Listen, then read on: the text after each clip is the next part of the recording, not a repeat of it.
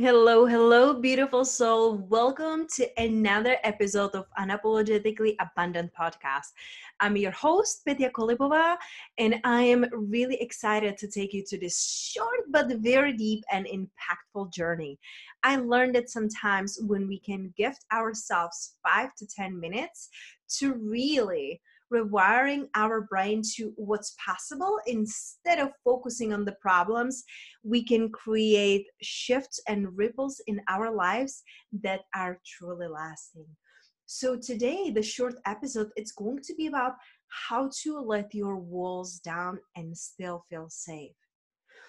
Coming from Czech Republic, when I moved from big city to small town, the first thing that I learned very quick is that belief and story that I own for most of my life is that women are competitive, women are catty, women are jealous, and you gotta be the leader to succeed in a way. You gotta step up on everybody else to get on the top. Because that's something that I've been experiencing throughout growing up, my teenage age, and even up until when I moved in Europe, London and Spain, it was all competitive and all who is going to have more and do more. And that made me to truly build my walls up because I was so afraid to trust someone. I was very emotional and I was told that, like I feel too much and I give too much and basically I'm too much. And that really made me believe that if I can become this cold witch and just build my walls up, nobody will able to hurt me again, disappoint me again. I had my heart always so wide open because I was so hungry for love that I would let people in, and because I didn't own my word, I didn't know who I am, I would change with every person and every situation to fit them all, to fit in the box, to fit in the situation or that person expectations of who I'm supposed to be.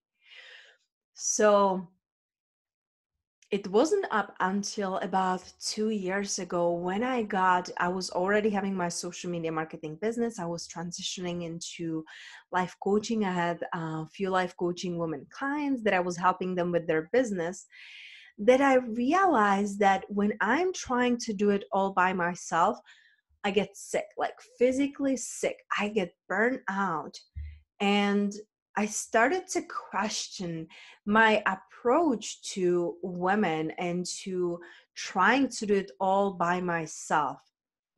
And slowly but surely, I decided that I want to see a different world because I remember back then I was reading some quotes and books from Dr. Wayne Dyer, and he said, when you change the way you look at the world, or when you change I'm like totally like killing it now, the quote, but when you change the way you look at things, the things you look at change. And that became my mantra.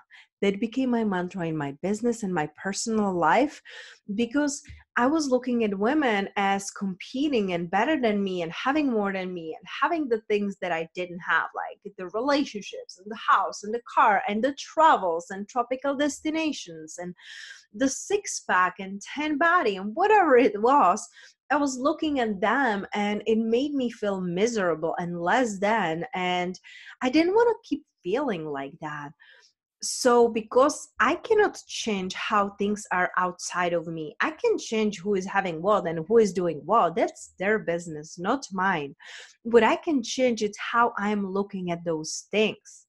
So I started to look at the woman as inspiring, as if she can do it, I can do it, as that that's not the obstacle or challenge, but that's a possibility. It has been done before. Why couldn't recreate something similar based on who I really am? I started to put my walls down, and as soon as I was starting to put them down, I was able to attract people who are like me. my ideal clients, the love of my life, amazing opportunities like starting a podcast and having a TV show here in Las Vegas, Inner Beauty with Petya, being produced. And I was able to do that because I let myself seen.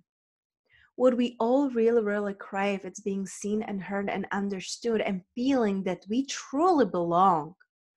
You want to feel that you belong somewhere, not that you fit in some boxes, but that you're not like this outsider crazy person with crazy ideas and million thoughts a second. You want to feel that there are people like you, that you belong. And we can do that only when we put our walls down.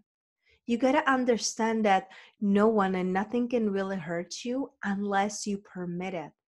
If somebody, let's say that complete stranger will walk on the street and tell you something like harmful or hurtful and tell you like, oh my gosh, you are a piece of trash, you will look at that person and you will like, is this person sick? Are they well? Are they like, well, you would be like wondering, and then you will pass and maybe you will share with your best friend like, look, this crazy thing happened today.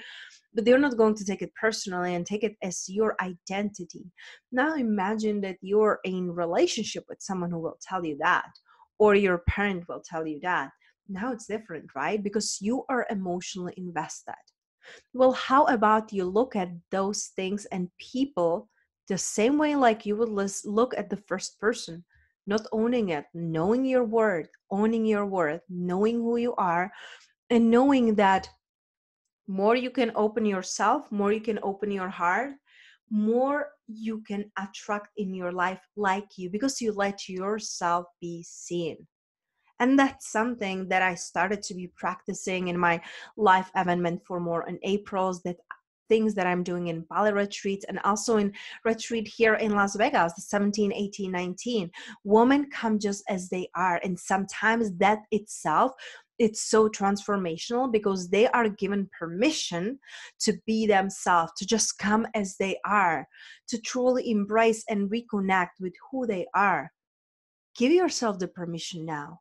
When you're walking into now the holidays, when you're walking into seeing a people, don't take things personally. Let your walls down. Keep your heart open and know that when you overflow with love, you have no need for validations of others or confirmation how worthy you are, because you know you are. I hope you have absolutely amazing, incredible holidays filled with love, abundance, richness, laughters, cuddles, whatever it is, nature, anything that your soul and heart truly desires. Know that I love you and I appreciate you so, so, so much to be on this journey with me and to invest the time in yourself, to really rewire your brain and heart and stay open to who you clearly are and why you are here. Mwah.